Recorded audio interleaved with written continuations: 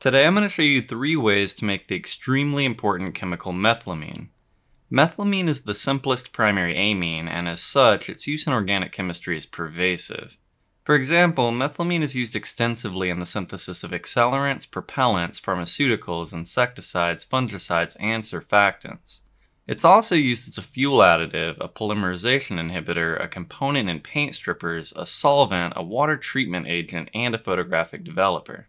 However, like some of the other most ubiquitous and commonplace lab chemicals you could imagine, methylamine is regulated by the US government as a precursor chemical, which makes it tough to purchase. For reference, here are just some of the other many commonplace lab chemicals scheduled as precursors. This video took me months to actually release because I heard so often that this chemical was under particular scrutiny. But in reality, these chemicals are all identical in the eyes of the law. And that said, you'd have a hard time finding a video on my channel where I don't use at least one scheduled precursor, so in the end, I decided to just say screw it and make the list a little longer. Anyway, the first method I'm going to show today is the reaction between formaldehyde and ammonium chloride. This route is by far the easiest, but it's very messy, time-consuming, and requires a large amount of formalin, which is not an easy chemical for many people to get. To get started, I went ahead and added 125 grams of ammonium chloride and 250 milliliters of 37% formalin to a 3-neck round-bottom boiling flask. I then connected a distillation head to one of the necks, a thermometer to another, and capped the third. Notice here that the thermometer is immersed in the solution, as I want to monitor the temperature of the reaction mixture and not the vapor temperature.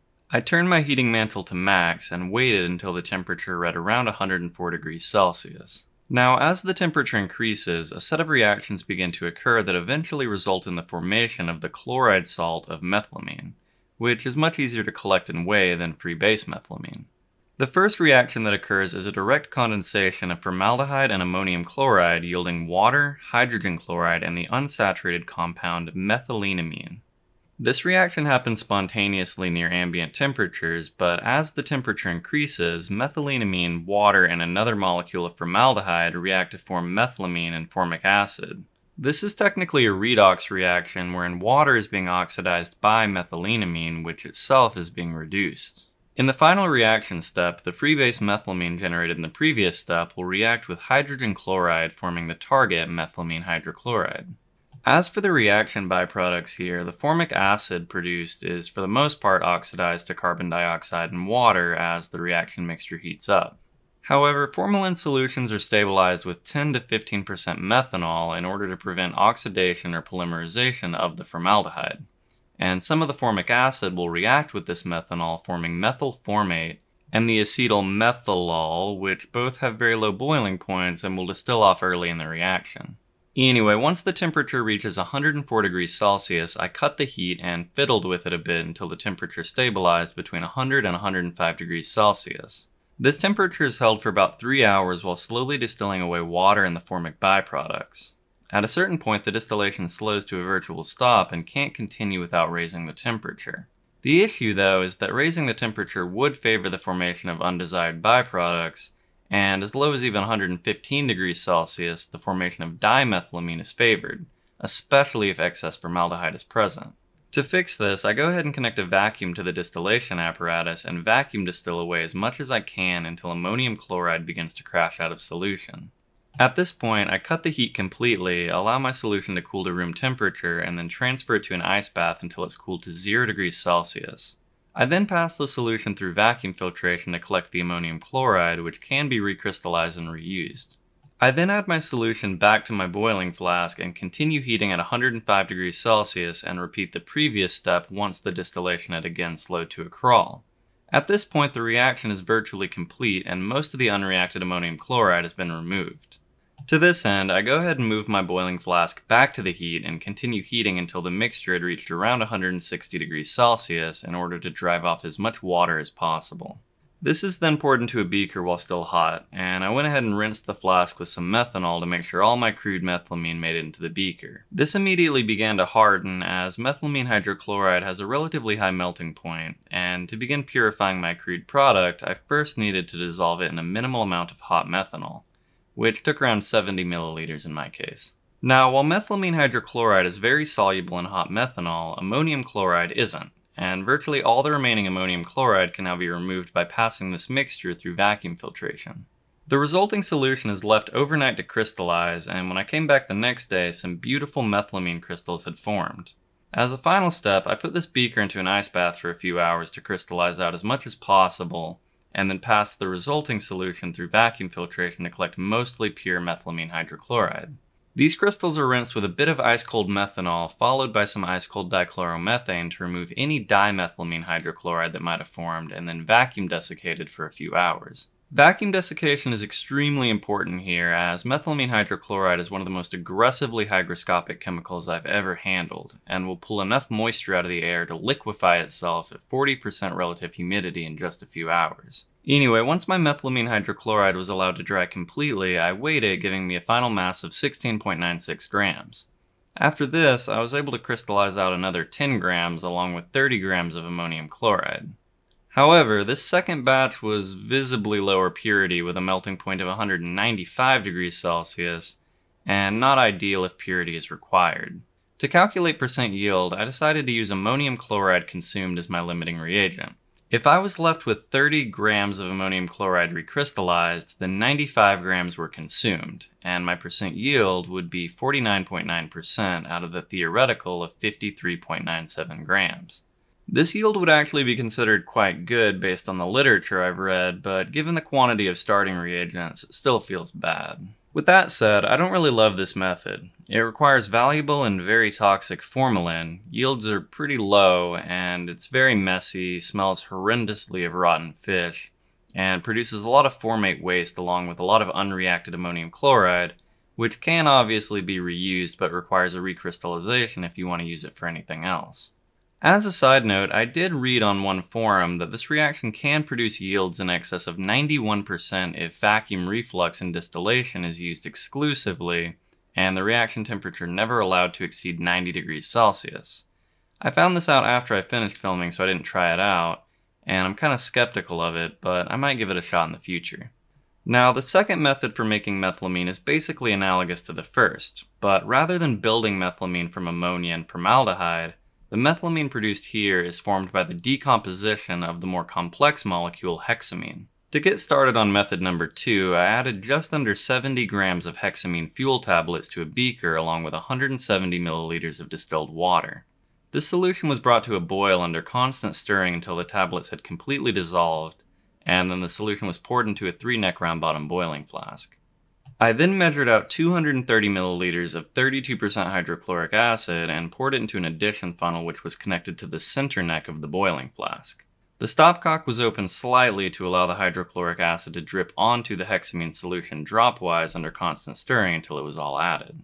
This was done because allegedly dissolving hexamine directly in hydrochloric acid would result in a much more aggressive reaction that almost exclusively forms ammonium chloride. Instead, the desired reaction here is the hydrolysis of the hexamine by hydrochloric acid to form 4 molecules of ammonium chloride and 6 molecules of formaldehyde. The resulting solution, if this reaction proceeds favorably, should be nearly identical to the solution used in the first synthesis. And so once all the hydrochloric acid had been added, all you have to do is set this up for a distillation and process it exactly the same as before. This included another round of slow distillation at 104 degrees Celsius, vacuum distillation to crash out excess ammonium chloride, filtration to remove the salt, repeat to remove more ammonium chloride, heat to 160 degrees Celsius, dissolve in methanol, filter, recrystallize, filter again to collect the product, and dry. However, while my footage here catches up to my lazy explanation, I want to highlight a key difference in this reaction compared to the first method. Now, if you'll remember, I mentioned that the formalin solution used in the first method was stabilized with a significant quantity of methanol, which produced methyl formate as a primary byproduct. Since there is no methanol here, and the solution is far more acidic, the primary byproduct will be formic acid. Not only that, but the formation of formic acid here is favorable, while in the first process, the oxidation of formic acid to carbon dioxide was strongly favored. As a result, the distillate here contains a significant amount of surprisingly pure formic acid, which I do collect in the end and will likely purify later on. Anyway, once the reaction is complete and the resulting methylamine hydrochloride thoroughly processed and dried like before, I went ahead and weighed the final product for a final mass of 25.97 grams of pure methylamine hydrochloride and another 9.25 grams of the impure stuff. This time I was able to recrystallize 21 grams of ammonium chloride, and since 106.84 grams were generated by the hydrolysis of hexamine, this means 85.84 grams were used in the reaction, giving me a theoretical yield of 48.77 grams. This means my percent yield this time was 72.2%, although I might knock a few points off as I don't think I dried my methylamine as completely in this second run. Overall, I definitely prefer this method to the first, mostly because the reagents are way cheaper and easier to get for me. I consistently get higher yields than I do with the first method for some reason, and the byproduct formic acid is in of itself much more useful to me than methyl formate. Now, the third and final method I have for making methylamine is by a Hofmann rearrangement of acetamide. This route is by far the most interesting, the fastest, and the cleanest. The only caveat here is that this method is more formally done using bromine, and instead I used hypochlorite as it's worked for me in the many past Hofmann rearrangements I've done on this channel. However, my yield ended up excessively low despite the reaction conditions being controlled very carefully. And that said, I believe that either my acetamide was too impure or bromine is required for this reaction to ever be truly efficient. If there is sufficient interest, I can retry this process using bromine and spend a bit more time verifying the purity of my acetamide. But in the meantime, here's how the hypochlorite route went. I began by dissolving 45.2 grams of 73% calcium hypochlorite bleaching powder representing 33 grams of calcium hypochlorite in a minimal volume of water. This is then filtered to leave me with a reasonably clean solution of calcium hypochlorite and then placed in the freezer to cool down to well below 0 degrees Celsius. I then use a bit of heat to melt down some acetamide I made a few weeks ago by reacting acetic acid and urea in order to transfer 20 grams to a beaker, which is then dissolved in around 40 milliliters of water and also placed in the freezer to cool down as much as possible.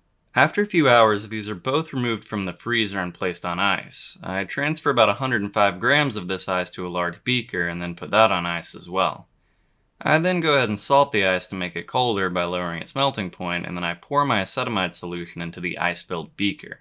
I then wait until the temperature reads well below 0 degrees Celsius, at which point I begin to slowly add small splashes of my hypochlorite solution while stirring as much as I can, making sure the temperature is well below 0 degrees Celsius before adding any more. This reaction is highly exothermic and very heat sensitive. That said, if it heats up even above 10 degrees Celsius, you need to scrap everything and start over. An addition funnel might have actually been an even better idea here, but for some reason I figured it wasn't worth the extra step. In any case, as the hypochlorite is added, you'll notice a lot of bubbling, which I didn't really expect. My assumption is that this was dichloramine that was produced when the hypochlorite reacted with ammonium acetate impurities in my acetamide. This bubbling ceased after about a third of my hypochlorite had been added, and if this really is the result of acetamide impurity, this accounts for at least a third of my loss. Alternatively, there could have been such a high concentration of hydroxide ions in my hypochlorite that the reaction went to completion generating carbon dioxide, but I'm not sure this is possible this fast and at such low temperatures. Anyway, the way this should work is that when acetamide is treated with an alkaline source of bromine or chlorine, they will react to form N-bromoacetamide, or in this case, N-chloroacetamide. This is a two-step reaction where first the amine group is deprotonated by the hydroxide, which then undergoes an alpha substitution reaction with chlorine, yielding the chloroacetamide. Once the reaction was complete, I went ahead and poured my reaction mixture into a 3-neck round-bottom boiling flask and quickly added my sodium hydroxide solution, which resulted in even more bubbling. In this step, the additional hydroxide abstracts the remaining amide proton to give the chloroamide anion.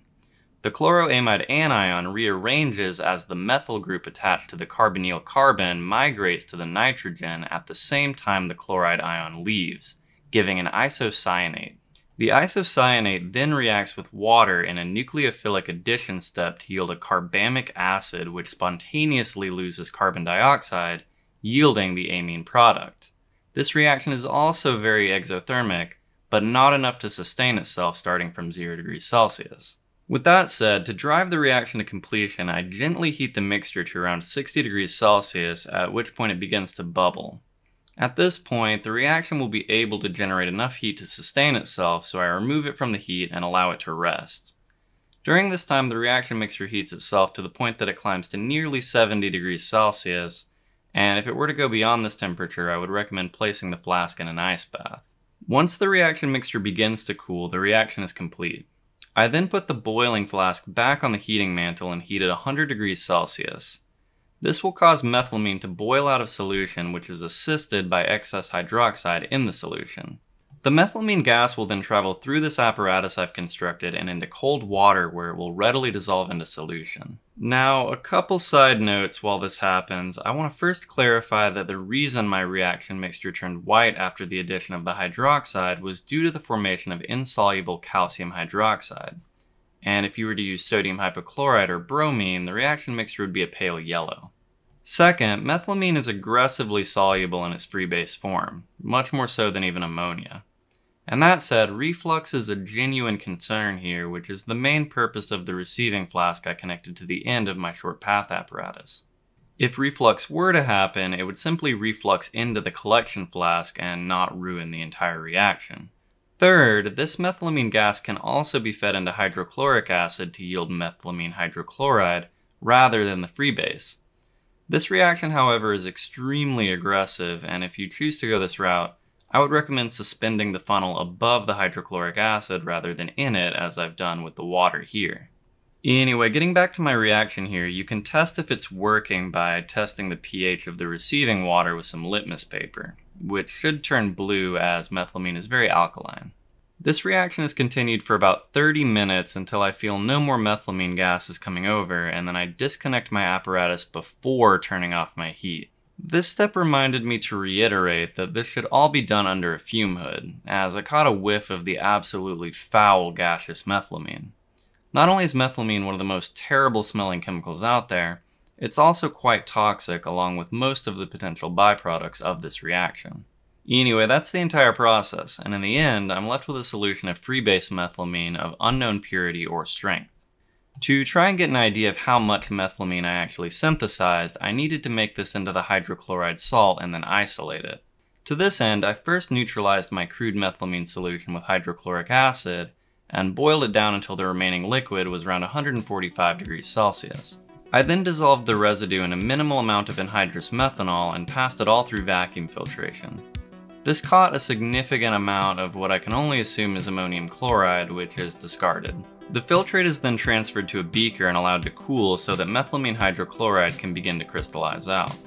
Make sure to pay attention to the shape of the crystals during this step, as methylamine crystals will form these translucent feathery crystals, while ammonium chloride will form smaller opaque white crystals. Honestly, that's something you should look out for in the previous two methods as well.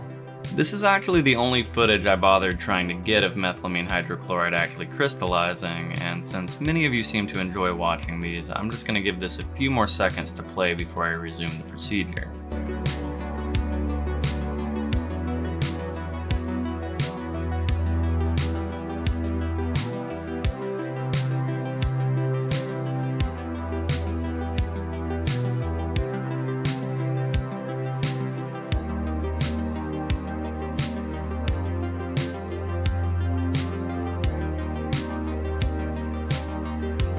Anyway, once this is chilled below freezing to allow the methylamine to fully crystallize, I collected it by vacuum filtration and rinsed the crystals in a minimal amount of chloroform and ice-cold methanol to remove any impurities. I dried the methylamine hydrochloride further under a full vacuum for a few hours and then weighed them to get a final mass of just under 3 grams, or roughly a 13% yield. I was able to more than double this by desperately crystallizing out the rest of the much more impure methylamine from the filtrate, but even this new 27.8% yield isn't very good. As I said earlier, I'm nearly positive that my acetamide must have just been very impure. This is likely negligence on my part, as I figured the Hofmann rearrangement would be the hard part, while the synthesis of the acetamide itself was basically idiot-proof. This is clearly not the case, and I might try this again using bromine and some genuinely pure acetamide. In any case, that's all I have for today. I hope you found this video interesting, and as always, I want to thank all my incredible patrons for their generous contributions. Your support is vital and very appreciated. This video was done on the behalf of multiple Patreon requests, and do remember that I will eventually get to every Patreon request I've gotten.